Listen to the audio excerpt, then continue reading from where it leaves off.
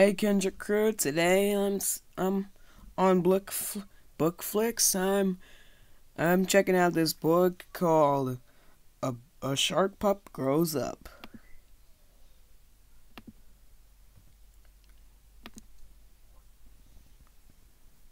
Shark pups.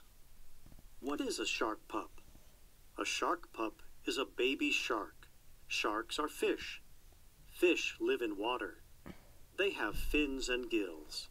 The gill slits are openings to the gills. Ooh. Do you know how a shark pup is born? Some sharks hatch from eggs. Yeah. Hard cases cover the eggs. Some egg cases look like pouches or bags. Some egg cases look like screws. Yes. Some animals hatch from eggs. But us humans don't come from eggs. We grow inside our moms. Us humans come from inside our moms. A shark embryo grows inside each egg case. How does the pup hatch? The pup uses its sharp teeth to break open the egg case. Most shark pups do not hatch from eggs. They grow inside their mother. A shark pup can swim when it is born. If animals didn't have toothbrushes, how else would they keep their teeth clean? I mean, in the age of the dinosaurs, way back when there were no toothbrushes. So instead, pterosaurs use their beaks to pick off the yuckiness off the carnivore's teeth. They're also used to... Watch out, pups. Bigger sharks might eat you. Pups swim fast to get away. Their tails push them through the water. Those pterosaurs can also be used to get rid of the massive herbivores' itchiness.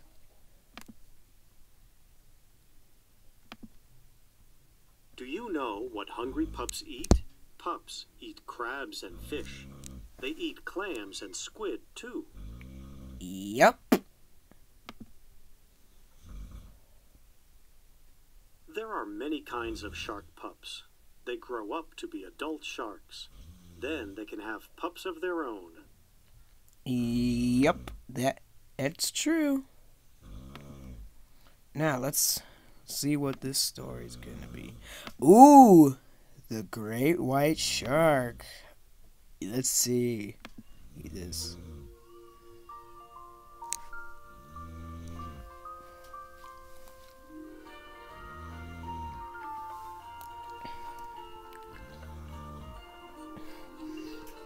Western Wood Studios.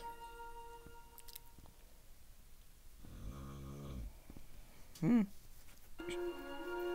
great white man-eating shark. A cautionary tale. Uh-oh. I wonder what the caution means. There was once a boy called Norvin. Ooh. He was a good actor, but rather plain. Ooh. In fact, he looked very like a shark. He had small, sharkish eyes, a pointed, sharkish head, and sharp, sharkish teeth. Okay, that scared me. Unfortunately, there are not many plays written with good parts for sharks, so Norvin took up swimming instead. He soon became a good swimmer and learned to shoot through the water like a silver arrow. That's not me.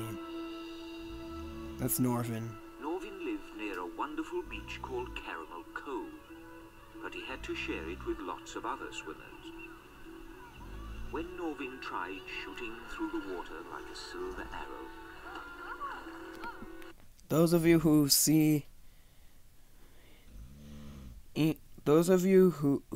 haven't seen this but are watching but are watching this video right now, don't embarrass me. The other swimmers got in his way.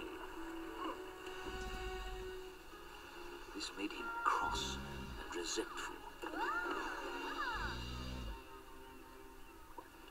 What's the use of being able to shoot through the water like a silver arrow if everyone gets in my way, he thought.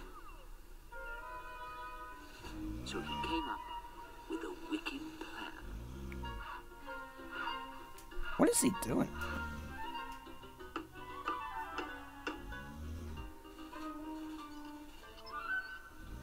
Out of plastic, he made himself the dorsal fin of a great white man-eating shark. That ain't gonna fool anyone. I know it. Then he strolled around the headland, thought a few sharkish thoughts, strapped it on, and slid into the clear blue water.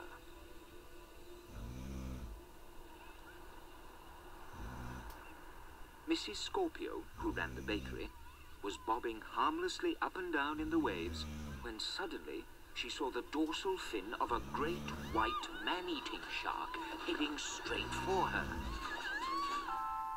If you are swimming and see a great white man-eating shark heading straight for you, the thing to do is to leave the water in a quiet and dignified way.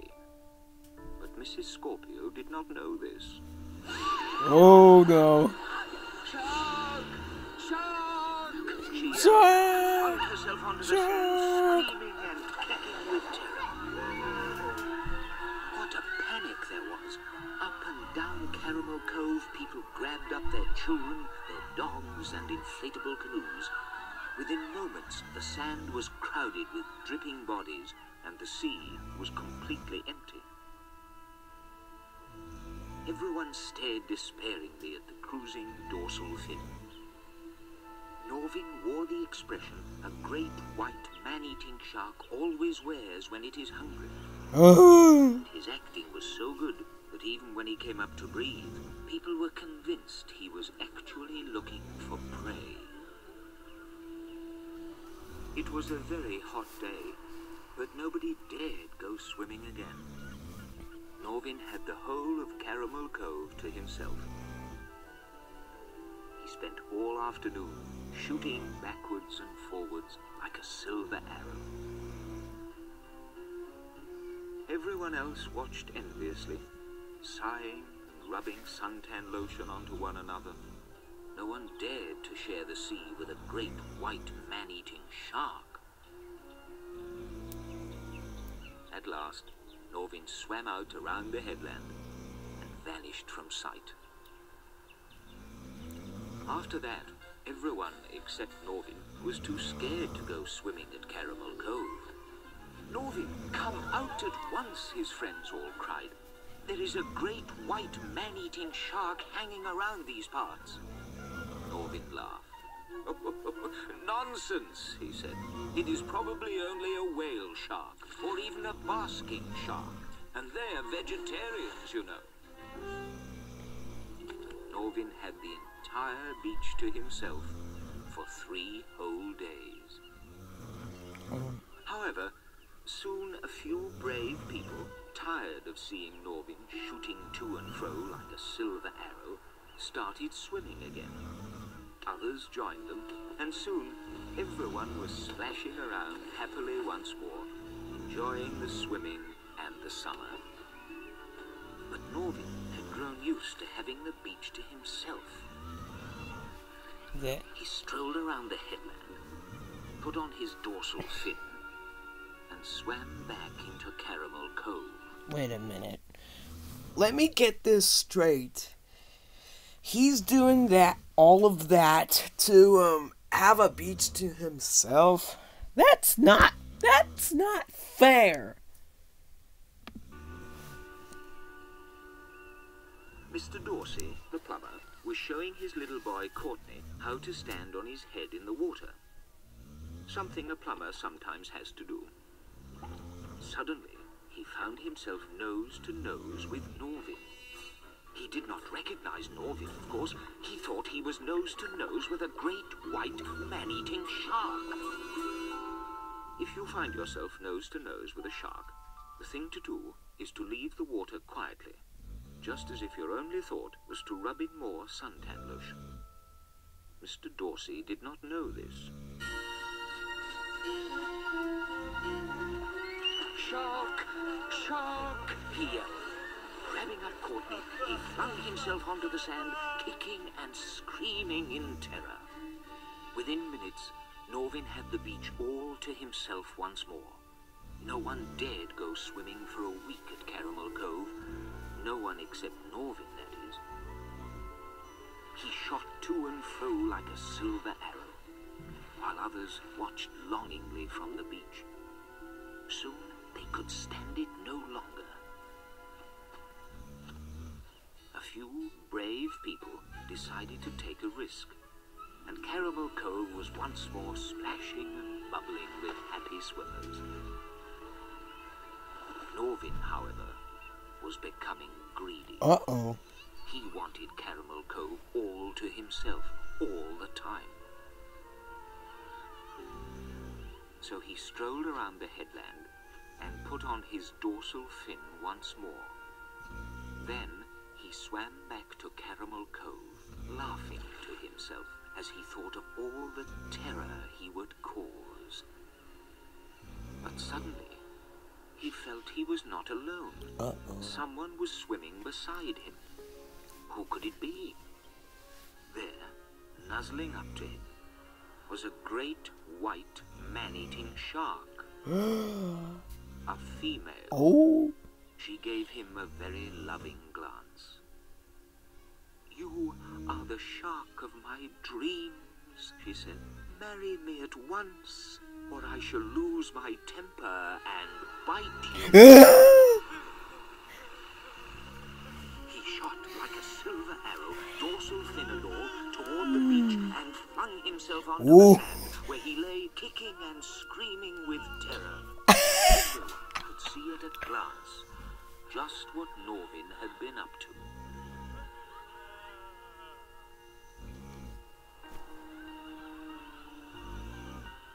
The people of Caramel Cove put up a shark net across the mouth of the bay.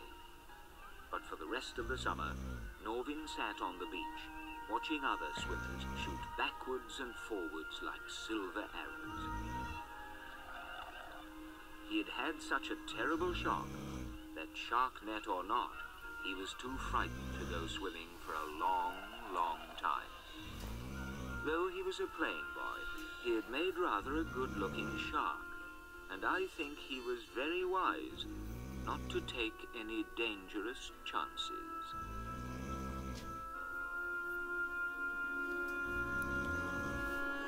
Uh-oh. Or should I say, ruh-oh?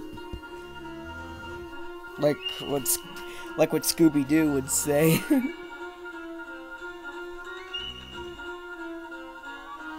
If you guys want to join the Kendra crew, be sure to hit the subscribe button.